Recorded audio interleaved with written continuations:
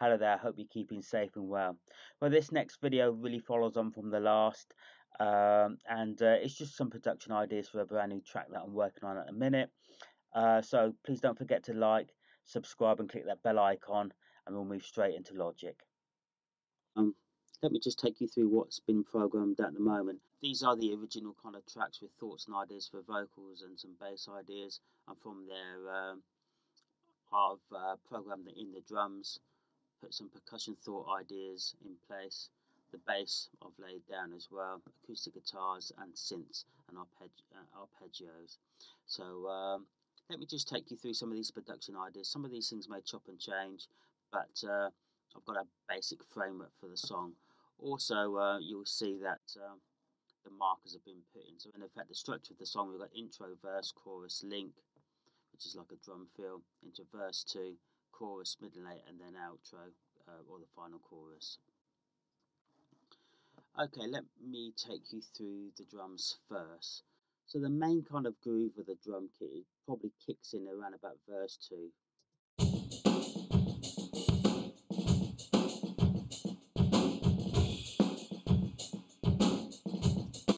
So pretty much, yeah, a great groove. Predominantly, if we look at the cymbals we're playing on the hi-hat here. Into this chorus, similar beat.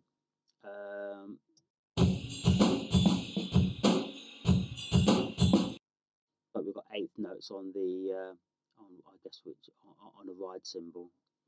The middle 8 section is a slightly different groove with a fill into the final chorus.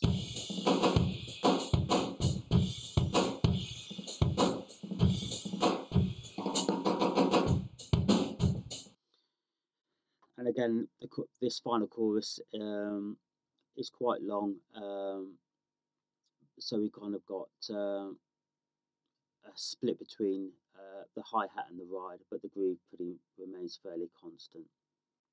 So to support that, let me take you through some of the percussion ideas. So I guess the first thing is that here we've got this. I think this is a tambourine.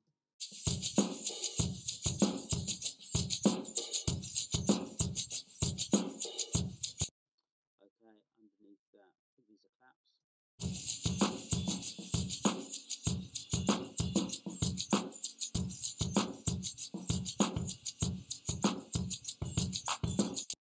So we've got some claps going on, and we've got some reverse effects. These are kind of really good just for transitions from one part of the song to the next. So let me just play. This is an example of like a reverse white noise into that builds into the and takes you into the verse 1.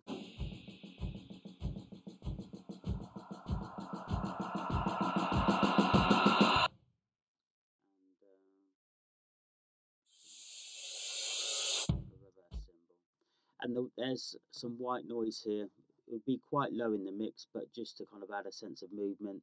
So some white noise which is in just the verses.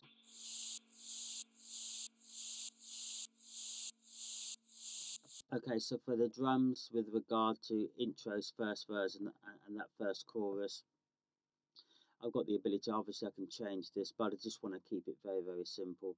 So let me just show the example. So just some quarter notes.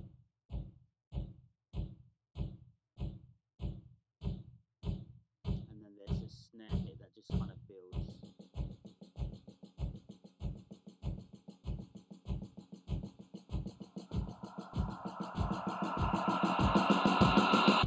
And then you're into the first verse. Just to support that intro, we've got a bass element, and the bass element really is just playing 16th notes. So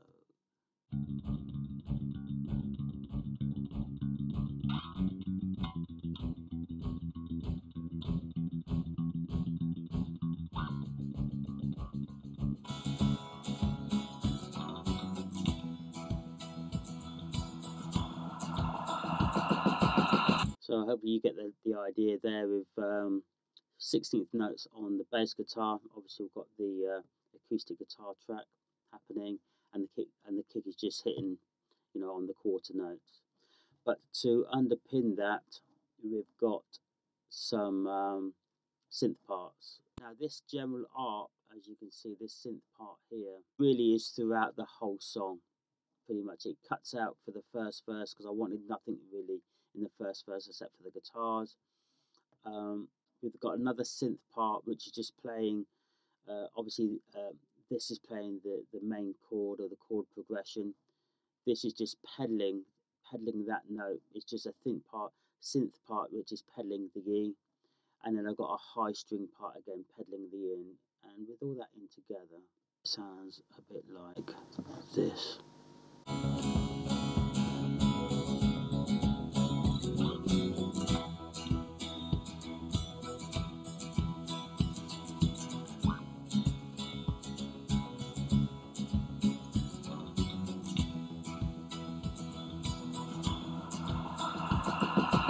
There's a big kind of build in the intro, and then everything drops, and fundamentally all I've really got is the arp, the synth, and that acoustic guitar playing. So let me just take you through each section, and you'll get a just general sense of the general production throughout the song. So here we go.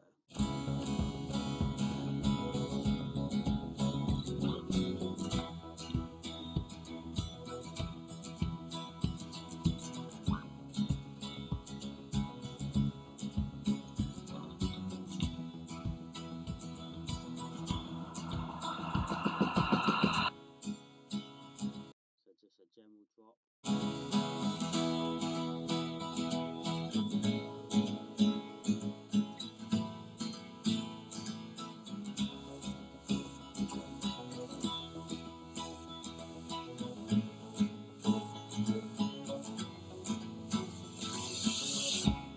So basically, I did cut this bass because originally, and again at this stage we're just in production and production ideas. I did have the bass coming in fairly early in the second part of verse 1.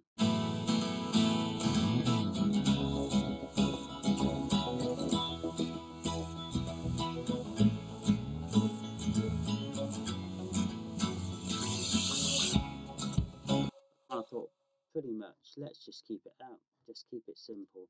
So really the synth parts are still going, but off the back of the first verse into the first chorus, again I did have a very much more busier drum track, pretty much this drum track here in the chorus, but I thought, well, no, let's just keep it simple. So I've just really got the kick really hitting on the beat, on the quarter notes.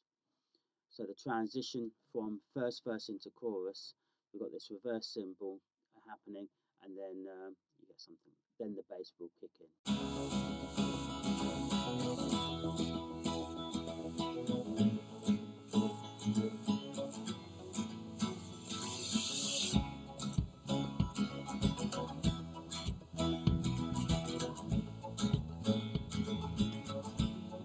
Introducing to that chorus another synth part, arpeggiated part.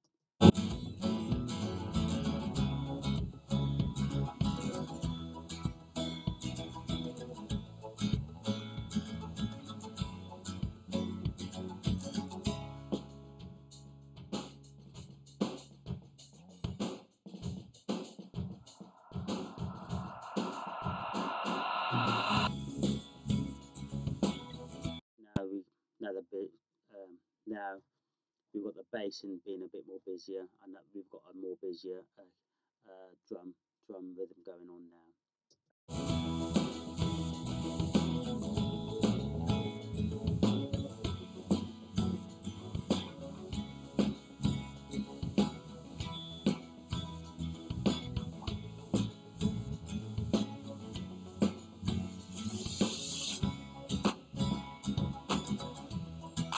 This second chorus introduce the claps.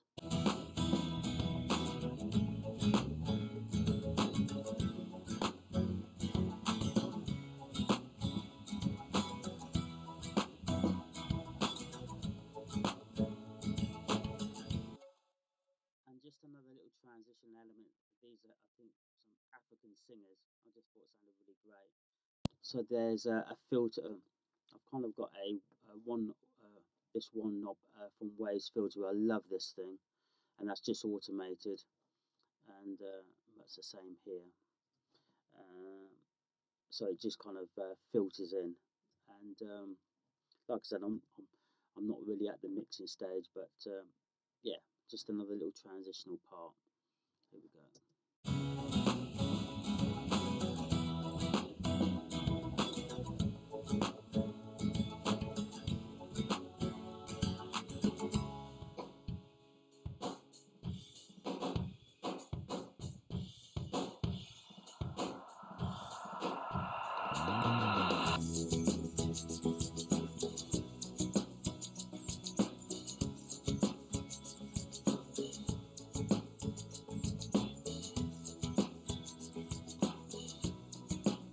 Okay, so this is that final chorus. So in effect, as explained in the last video, verses, choruses, verse 1, chorus 1, verse 2, chorus 2. The general chord progression is C sharp minor, which is a 6th chord going to the E, going to the A, going to the F sharp minor. And in this final chorus, I just want to, I wanted to start it on a major chord, just to really make it more upbeat. So really, the final chorus, and it's got different lyrics on it, which I didn't really explain, but the final chorus starts with the 1 chord, starts with the E, and then that goes from the E to the B, up to the C, yeah, E to the B to the C sharp minor, then to the A. And again, just some additional synth parts introduced, and we've got the introduction of the tambourine.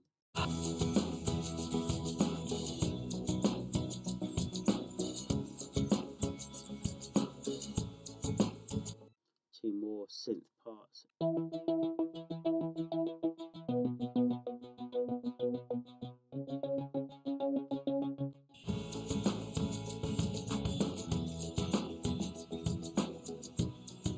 Claps introduced in the second part of this chorus. And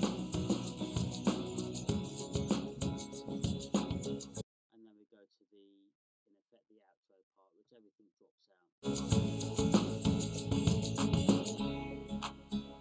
So really, I'm just playing just a quarter note on each chord, really. But I've introduced this bass synth just to give it a really bass-subby vibe.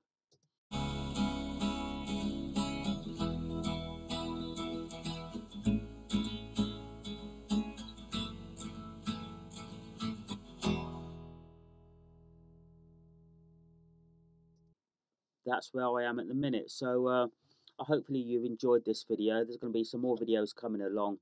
The next stages are getting a basic mix for this particular track, and then sending it off to a guitarist for some guitar work, electric guitar work. So there we have it. Hopefully you've enjoyed the video. Please, again, don't forget to like, subscribe, and click that bell icon, because there's going to be more videos coming your way. And please keep safe and well. Bye-bye for now.